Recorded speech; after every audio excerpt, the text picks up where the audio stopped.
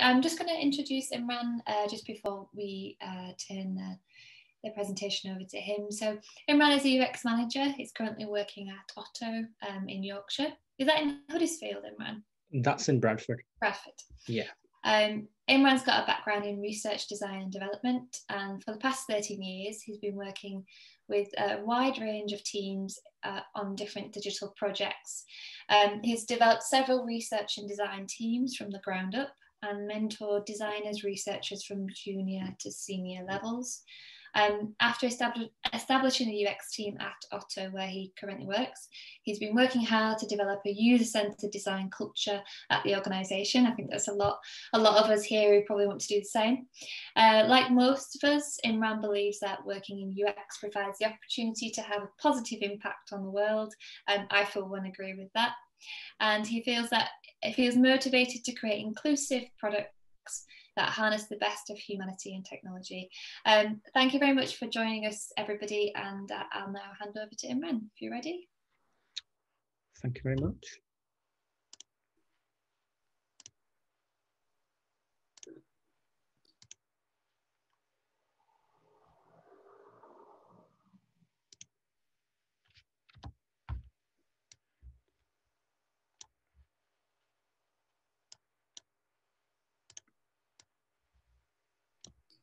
So thank you, Laura, for the introduction. Hi, everyone. I'm Imran, as Laura said. I'm really excited to be here today. I've been to many events at NUX, both in person and virtually, and I've always come away from those events feeling inspired by the speakers and also by the content and the insights that have been shared. I really hope I can do the same for everyone in this session today. I really hope I can leave people feeling like they've learned something new, perhaps something to make them feel inspired about in the future. As Laura said, my background is in UX. I'm a UX manager at the moment. I manage a team of product designers, UX designers, and researchers. And this topic that I want to talk about today, reflective practice, is a topic that's really, really dear to my heart. It's a topic that I feel is really important to UX, and I feel really strongly about sharing it. It's why I chose this topic for this talk. So to start with, what I'd like to do is just talk about my son, Ayan. He's 4 years old. Like every child, he's really, really curious about the world. And to me, as his father, it's really fascinating to see him grow. He's constantly learning new things.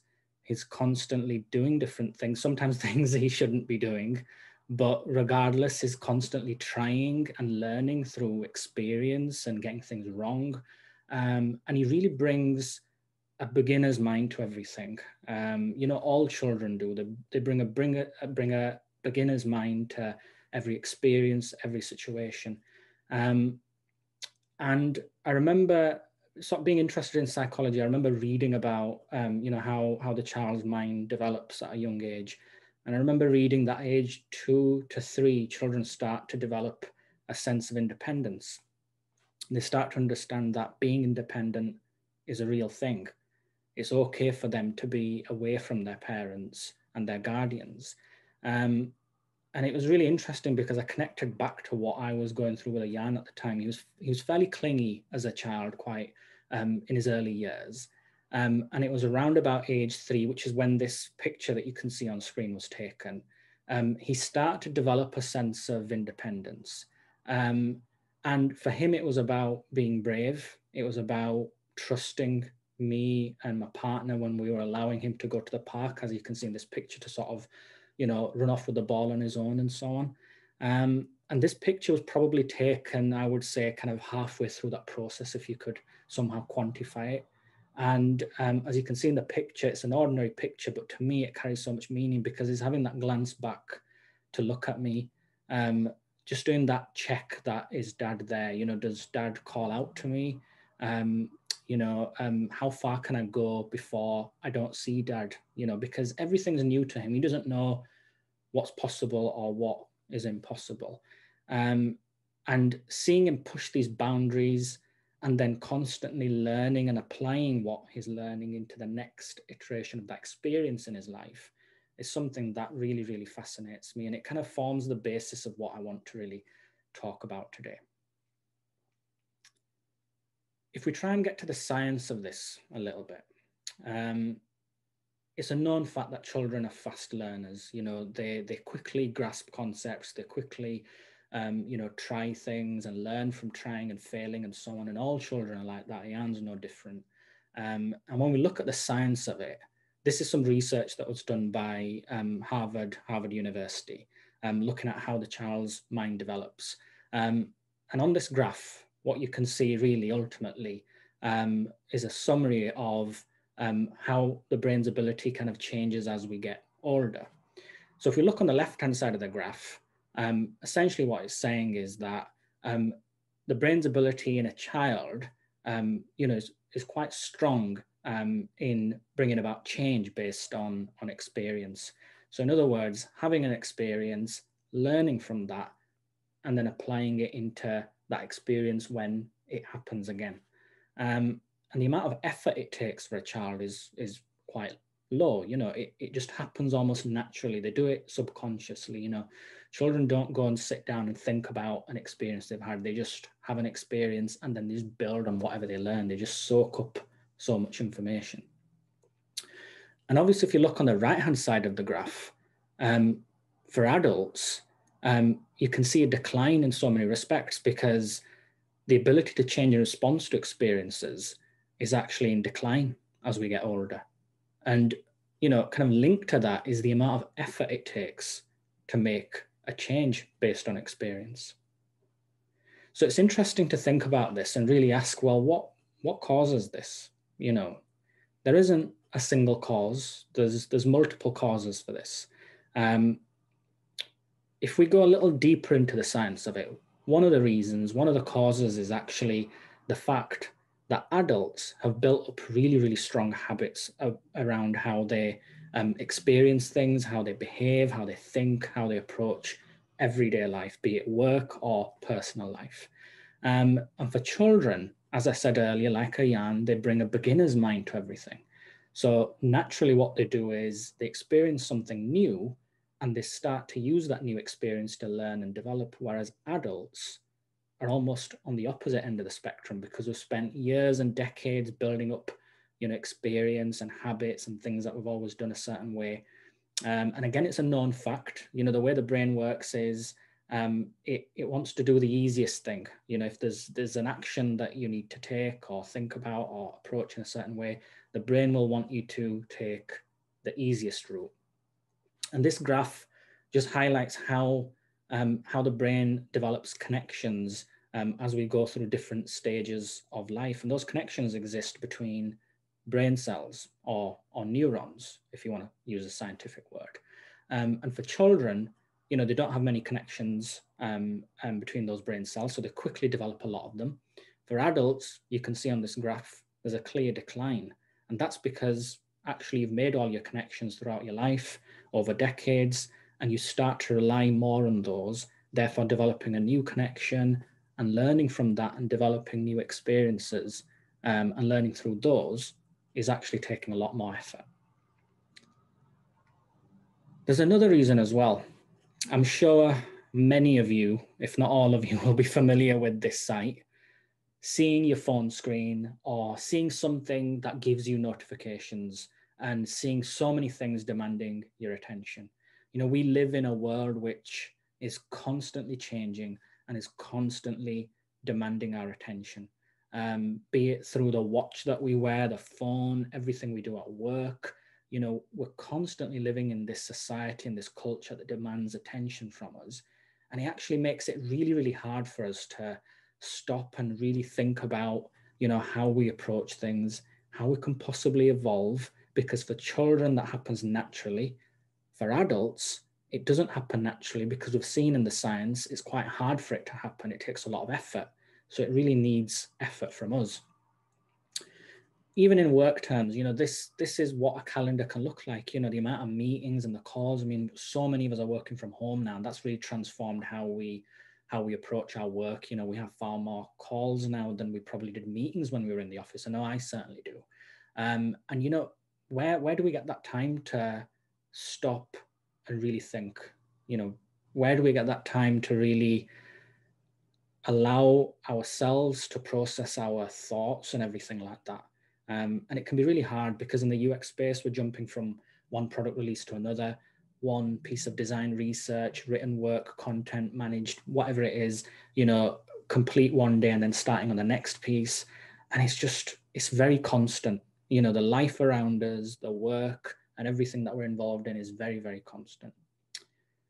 Now, for the record, that isn't my calendar. It can get like that sometimes, but that isn't my calendar. So for anybody from HR is watching, then please don't worry. You don't need to call me tomorrow morning to ask me what's happening on my calendar.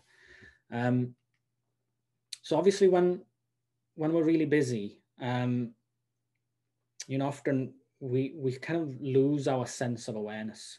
You know, we're not as aware of what's going on around us. We're not as aware of how we behave and how we go about doing things, because we're just so busy and we're so sort of, you know, kind of like going from one thing to the other, and there's never that moment to stop and think. And obviously, as the science says, it's hard enough to do anyway, but with a society and a culture that doesn't promote it, doesn't allow time for thinking, it becomes even harder to be self-aware.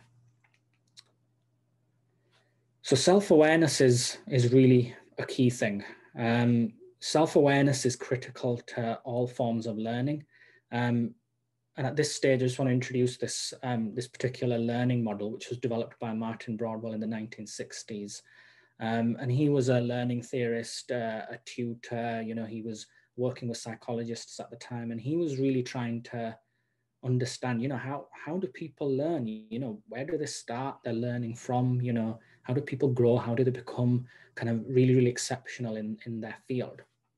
And he built this model, and this model, if we start from the bottom of it at stage one, his kind of summary was that learning starts in a place where you know, a given person isn't aware of the things that they don't know. You know, if I'm not aware of something that I could do differently for a Jan as a father or as a parent, I can't possibly act on it. You know, if I'm not aware of it, I can't learn from it.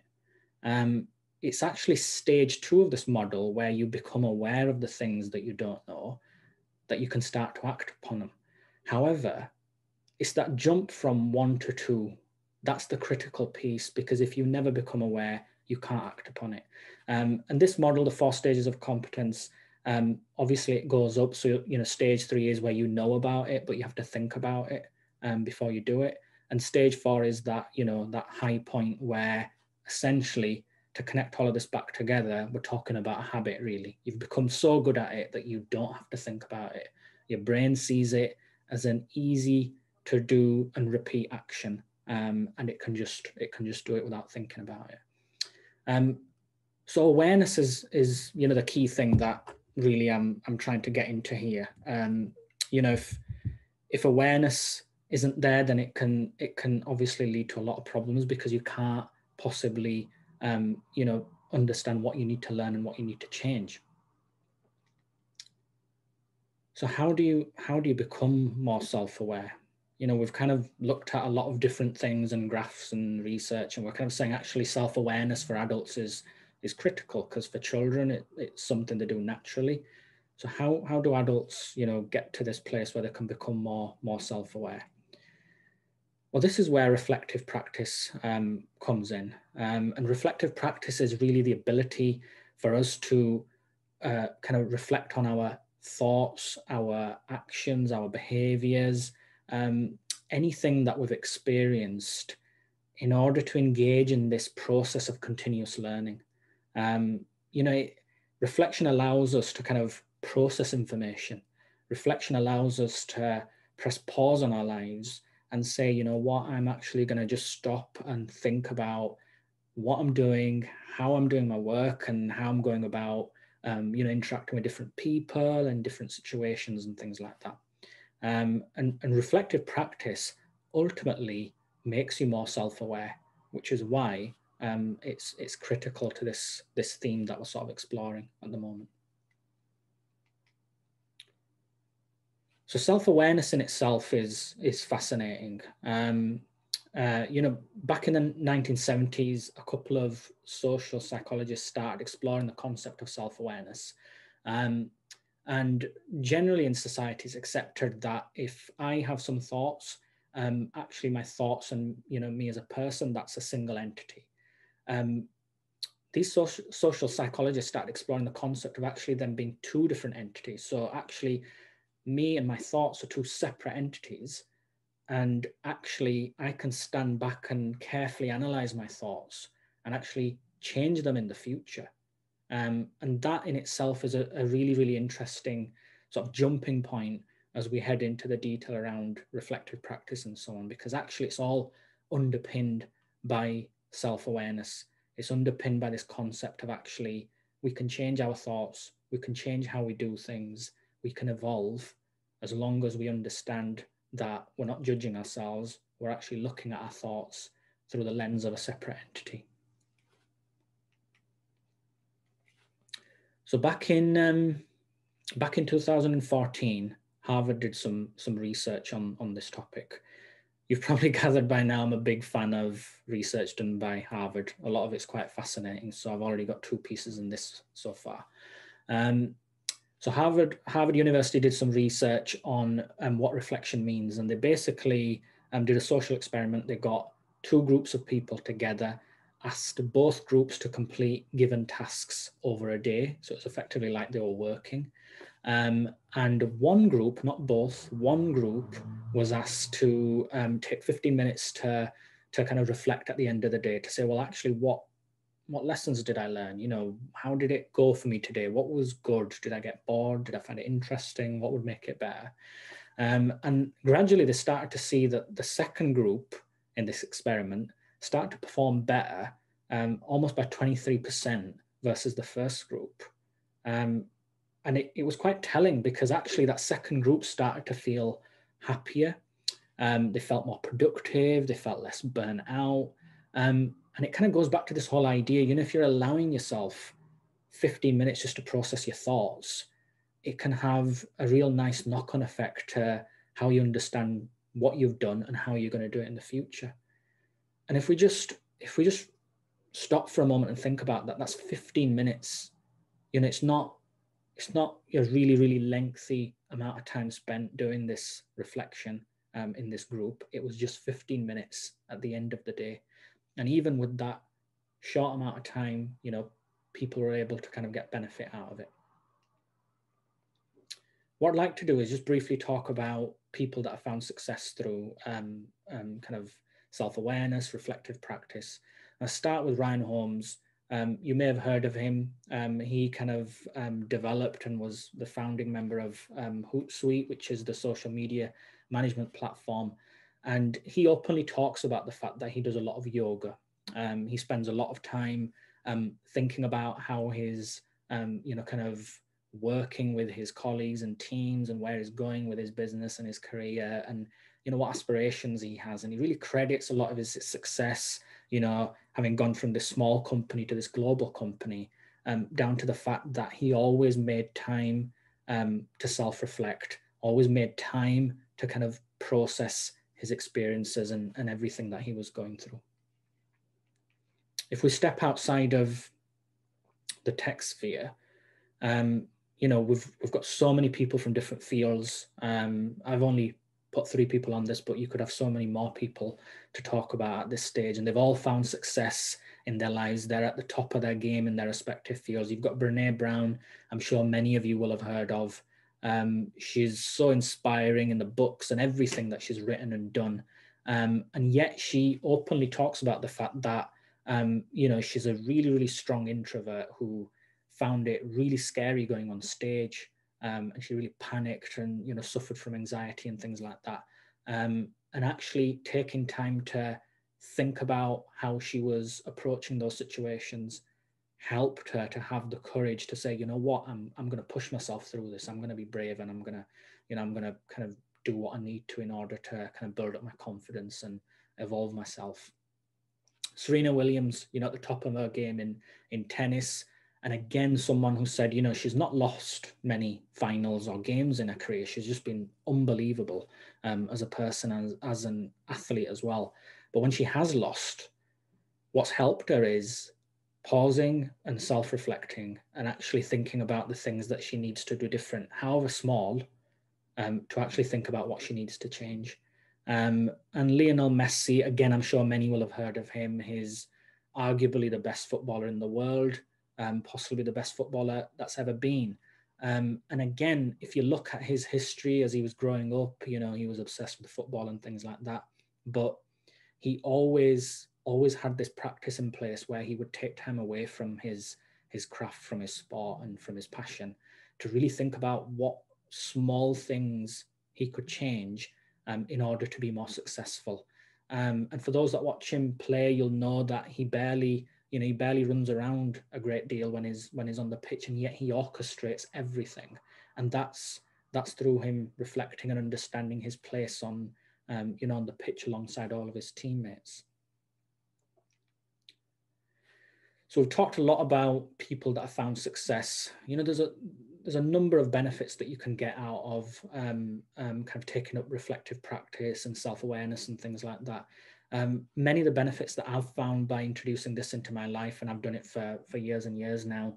The first is you get a lot of perspective. We in the UX space, we often talk about empathy and empathetic design and things like that, but really what we need is perspective. Different perspective helps us understand how we can evolve our work and how our perspective isn't the only one that actually matters. And that really comes from stopping and really thinking about things really, really carefully in regards to past experience. Clarity of thought is an obvious one. If you stop and really carefully let your thoughts kind of like come together, you will find that there's some clarity that comes about and help you make decisions and things like that. Appreciation, sometimes we don't realize how fortunate and lucky we are, and through reflection we can really start to come to terms with that, and we can be more thankful for the things that we have, and it can lead to confidence, because the more we learn, the more we evolve, the more we change and feel like we're taking positive steps in our work or life. It breeds confidence. Everybody likes to learn. It gets back to Maslow's hierarchy of needs. When you learn, you feel kind of positive and really good about it. And reflective practice definitely kind of helps with that. And obviously, everything we've spoken about so far, self-awareness is the critical thing that reflective practice helps with. When you become self-aware, you have the ability to act. That is the critical thing.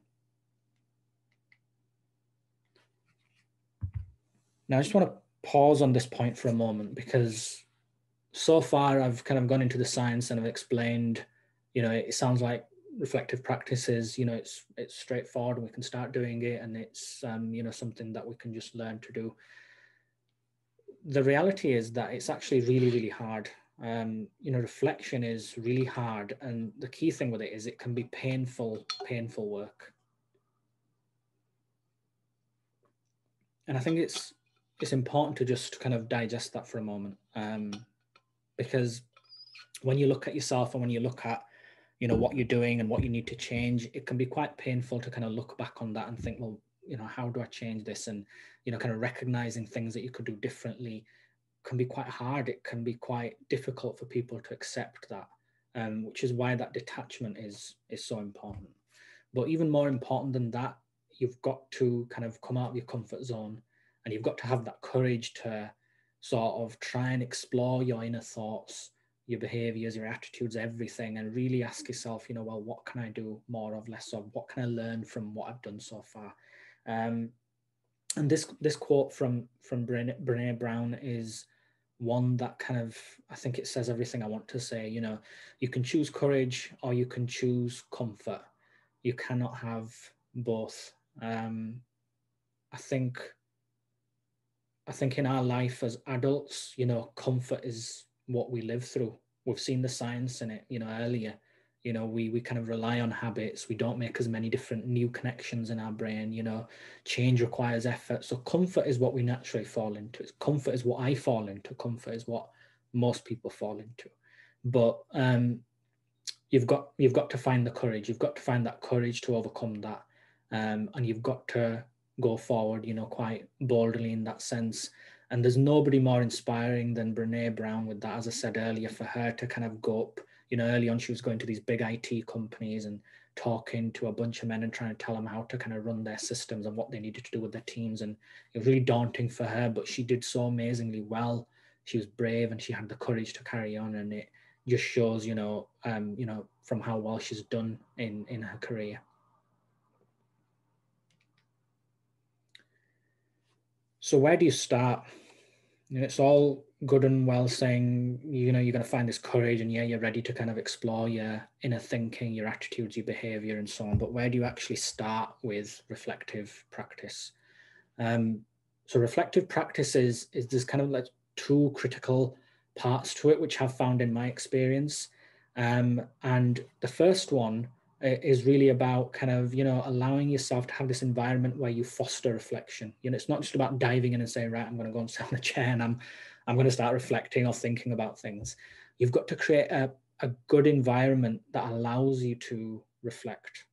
An environment that allows you to breed kind of positive thoughts around yourself and allows you to detach from everything that you're doing and everything that you're thinking. And then the second part is actually to reflect and act upon it. So what I'd like to do is we'll dive into the first part and just try and explore that a little bit in more detail.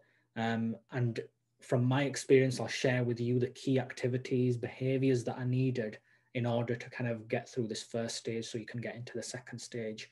And obviously that will result in, reflective practice, being something that you can introduce into your life and work.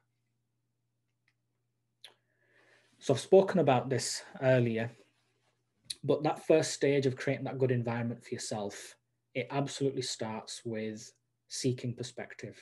I would say that perspective is really the fuel for reflection. Without perspective, you haven't got enough ammo, enough fuel, whatever you want to call it, whatever commodity it is, in order to properly reflect. And remember, perspective equals empathy. So when we look for perspective, we're trying to empathize with other people.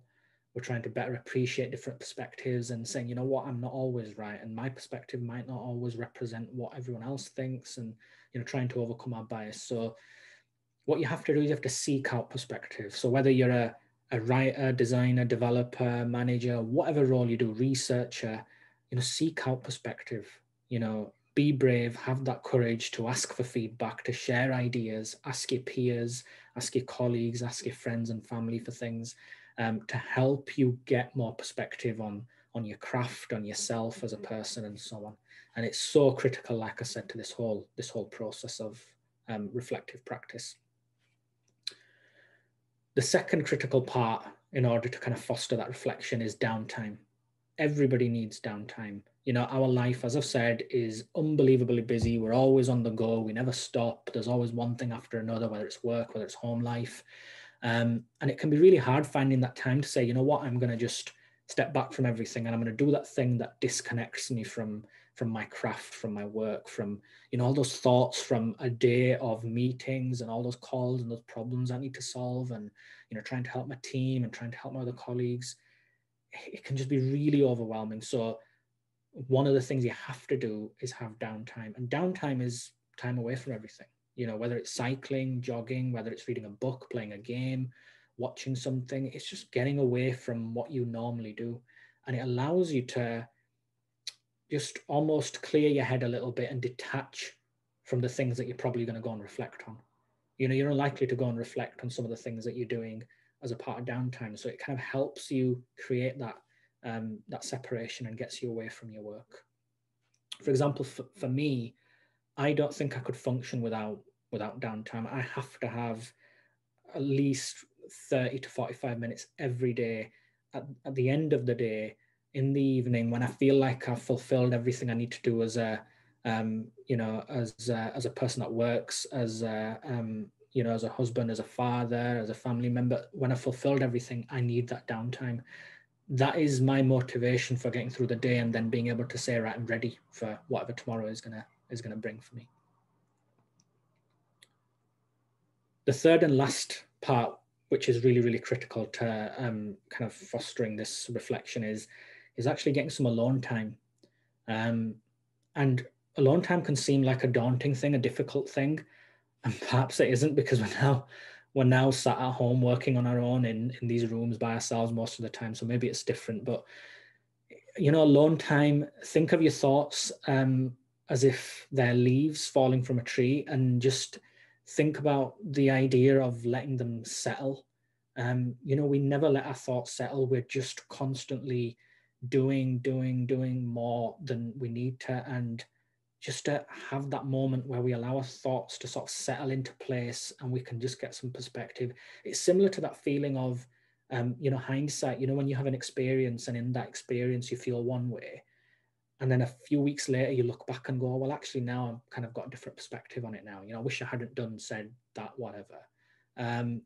That's what alone time can do as well. It just allows you to process your day. If you've had a lot of meetings, whatever it is you've done, it just allows you to process things a little bit, let them settle into place, help you understand what they mean and what it means for the future.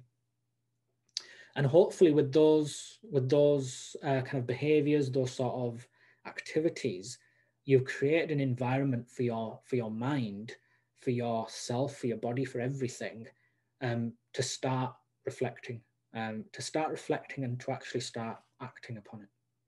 So when you get to this second stage, one thing that can help is, it's not just about sitting down and saying, right, I'm going to reflect. It doesn't come naturally. Remember, science says it takes effort to question where we need to bring about change. So before you make a habit of reflection, you need to start somewhere to build towards that habit. And often what you should do, and what I've found in the past has worked well for me, is to actually prompt reflective thought, to ask yourself questions, that you can try and just think about. It's not about formally writing them down and responding to them, but it's actually thinking about them, and thinking about what thoughts sort of come to mind when you think of these questions. So in a given situation, you might say, what happened? What feelings do I have about the situation? Were there any perspectives I didn't consider? Was there anything good or bad about the experience that, I'm kind of like thinking about now and I need to think about more carefully? And, sometimes it can be about, what was done well, that should be done again. And that to me is quite important. Your reflection isn't a negative thing. It's not designed to make you feel bad about yourself. By design, it's about you understanding more about yourself in a good way, so you can grow, evolve, and be the best of who you are. And everybody deserves that chance. So it's not designed to say, well, let's just look for all the negative stuff. There might be an abundance of things that you're doing that are really, really good, and you want to keep those going, because you don't want to lose those while you try and focus on the things that do need to change in your work, in your craft, or whatever you're doing. And obviously that links in nicely to changes in the future. When you kind of prompt this reflective thought, ask yourself, in that particular scenario, when I researched a certain way, what could have I done different? What can I change in the future? Did I start preparing too late, too early? Would that have helped? So really ask yourself about the changes that you can potentially make in the future.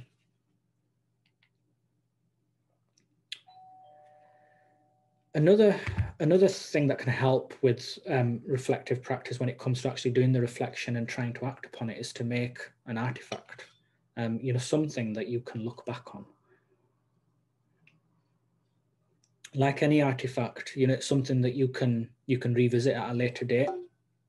Sometimes we have thoughts that are quite new to us, and we can look back months later, years later, and we won't be able to recall everything.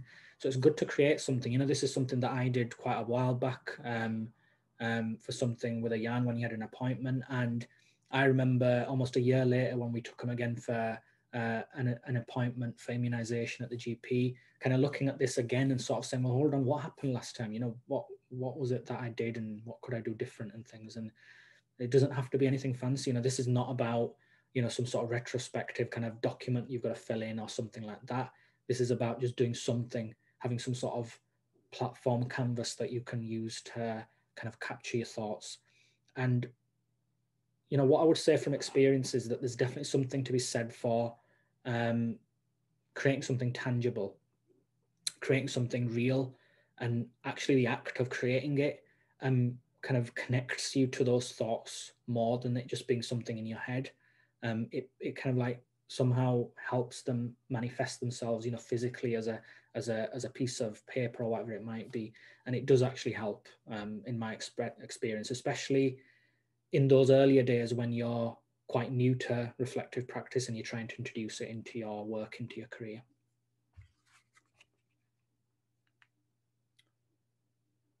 The final part of reflect and act, the second part of this whole reflective practice process, is to be brave and experiment. And this brings us back to that first slide, that I was talking through about Ayan. For us as adults to bring about change, positive change, and to learn about ourselves and to act upon it, we need to be brave. We need to experiment. We need to have that courage to do the things that may not seem like they're easy or normal, but to do them because we believe that they might actually be the right thing for us as individuals, for our careers, for our lives as well. And it's so important to all of this, to tie it all together.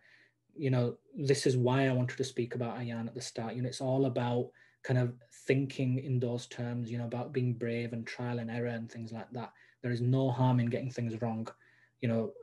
Nobody is perfect. I'm not perfect. I make mistakes all the time, but I think what I do well is I keep trying and I keep changing things.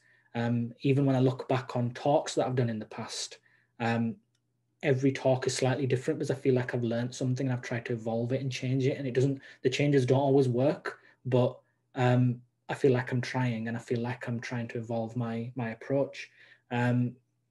And now thinking back to when I used to drive into the office, I remember it was quite funny because I was just, Jan was quite young, and I had a really, really busy schedule. And I was like, I never get time to stop now. I'm just literally on the go. Even that half an hour I wanted in the evening wasn't possible because it was like Jan wouldn't sleep during the night and I'd be up and down and stuff like that, trying to help my partner. And what I used to do was I'd be driving home from work and I'd switch off the radio. I wouldn't listen to any radio at all or any music or anything. And I love listening to music, but I just switch it off for the 45-minute, hour-long journey. And, driving is something we do through habit, isn't it? So it would just be perfect to allow my thoughts to settle in it. And it worked. It was an experiment. I didn't read about it anyway. I just tried it and it worked well. So you've got to do that. And, I've included a picture of the Prime Minister of New Zealand. She's an unbelievable person, leader, and she's changing everything that people know or believe about politicians, the way she connects with people, the way she connects with her communities, and the risks that she takes in order to be this compassionate leader, is really setting her apart from different people and other people that are, leaders around the world. And she's openly a person that talks about, taking time to reflect, taking time to consider things. And, when she was quite early in her career, she was heavily challenged by people saying, almost laughing at her, saying, well, you're too compassionate. You'll never make it as a politician. And she's proved so many people wrong. And she is such a strong, inspirational leader. And I couldn't think of a better photo to include on this slide to kind of try and put this powerful image on here, which kind of evoked so many different emotions across the world when this image was presented. When a tragedy happened in New Zealand, and I think it's so powerful to see people, really, really high up in the world and whatever they're doing, to be able to try these things and to experiment and try and push the boundaries of what's possible in the same way that children do.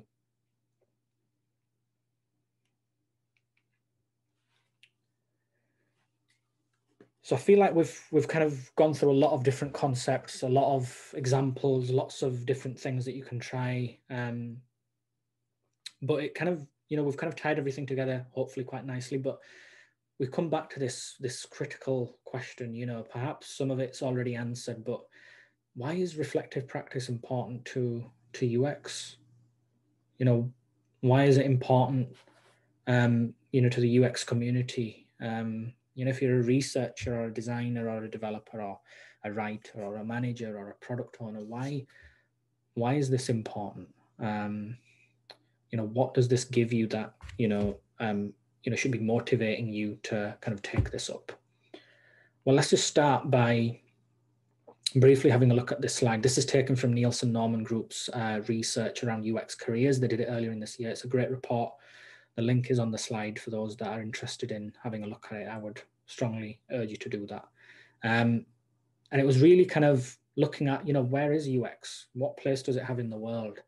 And this table essentially shows that UX is everywhere. UX is in every profession, whether it's to do with cars, finance, advertising, retail, healthcare. UX is playing a part in everything. And that means it's playing a big part in our society.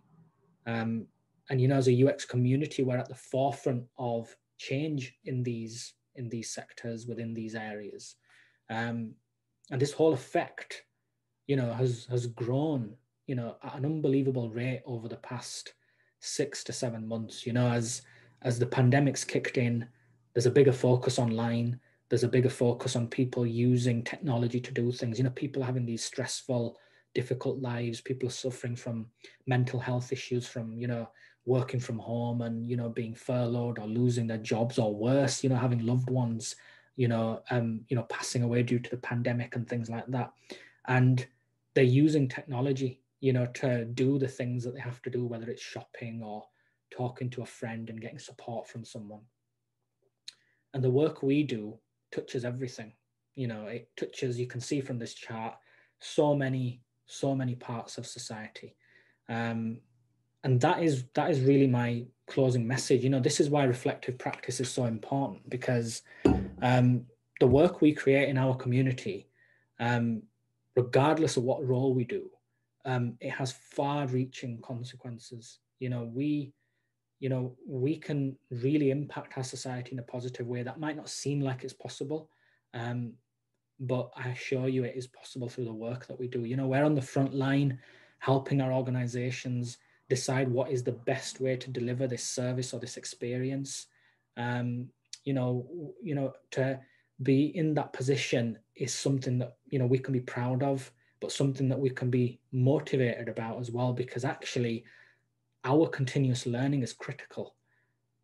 If we're at this forefront of society, trying to make sure that what goes out into this digital UX kind of space, then surely our continuous learning is important, because we want to create the best services, the best experience that we can give back to our society in a time when we need to help people as much as we can. We don't want to create experiences that create problems for people. We want to help society. We want to have that positive impact. And continuous learning and reflective practice is critical to that on two fronts, because if you think of it from a macro perspective, it's our community. We want to grow as a community. We want to evolve. We want our organizations, the world, to realize and see how important UX is to everything that we do. Even in those orgs and teams and products and services where there isn't a UX team or person looking after that area. And if we look at it from a micro perspective, we move away from macro, which is the community, to micro. I would say it's about our careers. We've seen people find success through continuous learning. Brené Brown being a person, someone who was very afraid to go on the stage, and she went on stage for the first time and she was nervous and she was shaking and things, but she did it. It's important for our careers to continually learn about ourselves, our surroundings, how we approach things, because when we do that for our careers, we can definitely achieve, massive amounts of success, and we can be the best of who we are in this UX space. And that really is my closing message. We have so much we can influence, and through reflective practice, we can make sure what we influence evolves alongside how we evolve our learning and how we evolve by understanding ourselves and our place in this world in a better way. Thank you very much. That's the end of my talk. Imran, that was fantastic. There's definitely been love on Twitter, and we've got a couple of questions for you, if you're okay. Yeah, absolutely, excellent. And if, you know, I often find that when we've got these sessions, might start to come in thick and fast as we start into this conversation. So the Q&A is still open. Feel free to add questions into that. But the first question that we've got: what do you see as the difference between reflective practice and being self-critical that could have connotations with negativity? So the biggest difference, and there's a fine line there, and I believe I touched on it as well, that it's easy to almost assume that self-reflection and reflective practice is a negative thing. It's not. Self-reflection and reflective practice is actually a positive thing. It's not about being critical of yourself. It's actually looking at yourself and saying, you know, what's my place in this world, and what's my place in this team and the environment that I work in? You know, what am I doing? It's not about good and bad. It's actually just saying, well, you know, what have I learned from that? Have I learned anything? Is there anything that I can change? And it's important to focus on the positive side of it, not to see it as a way to kind of criticize yourself and, you know, kind of beat yourself up about it. It's about evolution in the same way that it is, you know, for children. So I would say, yeah, there's a fine line there, but it's important that you look at it from that positive perspective, that through trial and error, you're trying to evolve yourself as a person in a positive way, not focusing on kind of like, you know, criticizing yourself or anything like that. Great, thank you. Next question. Really excellent talk. Thank you. Feedback. How do you find it best to convince product managers that this reflection is essential? I find that designers are on board, but the product managers can be a bit too backlog or process driven, and don't appreciate the thought that is required to do our best work. I think in my experience, one of the things that can help is when you're presenting any ideas or anything of what you're hoping to deliver, if it's a change on a product or a service, is try and show some of the background work that you've done, some of the rationalization that you've done. Try and get your thoughts out onto paper. I encourage my team to do that all the time. And I think it's a cultural shift. So it's not something you can do where you just show someone something and they'll suddenly start to believe you that, you know, reflective practice is important. It's like a cultural shift. The more you show people that, you know, UX design is not just sitting in Photoshop or Figma and making something nice. It's actually you getting away, like I encourage my team to get away from the desk and think through the problem that you're trying to solve, and try and, you know, document all your thinking, your thoughts, the research and things like that. And the more you show that to people, I think people start to see UX as something more than just design, which it often, in my experience, gets confused with very, very easily. Great, thank you. One last question. Obviously, if there's any more percolating and coming through, please feel free to put them in the Q&A. This question: reflective reasoning, reflective thinking, and reflective practice. Is there a fundamental difference between the three? Just repeat the three again, sorry. Reflective reasoning, reflective practice, and reflective thinking. Reflective thinking. I would say that I'm not really sure if there's a difference between them. Reflective thinking is a part of, you know, reflective practice. Practice is the kind of getting yourself prepared and actually doing the reflective thinking. So reflective thinking is a part of it. And I think it really kind of forms the basis for everything that you do in reflective practice, because when you think and kind of reflect on yourself and the things that you're doing, that's the basis of becoming self-aware. It's the basis of you being able to, you know, build up this habit in such a way that even when you're not taking that time out to reflect, you can find these little pockets of time, these moments where you can say, you know what, I've got enough time, I'm just going to quickly reflect on this. And it will start to happen naturally. I've seen it happening in other people that have tried this. I see it happening in myself, where I can briefly kind of do it in between work and things, and I can just pause and just kind of reflect on things. So to me, it all feels like it's one thing. And I think they're all interconnected. I don't know if there's a distinguishing kind of difference between them. And I like the way that you phrase this as well, and the emphasis on practice. Yes. That in and of itself, it's a thing to be learned and honed over time. Yeah. You know, by doing it frequently and little by little, it does become that second what's the phrase I'm trying to think of? Like second nature, isn't it? And I think connecting it back to that that learning model by Martin Broadwell, you know, the whole idea is even reflective practice starts, well, you know, if you start building it up, one day your competency will grow to a degree where you just do it without thinking about it. And that is possible for anybody. You know, it's not something that you have to have a special skill with.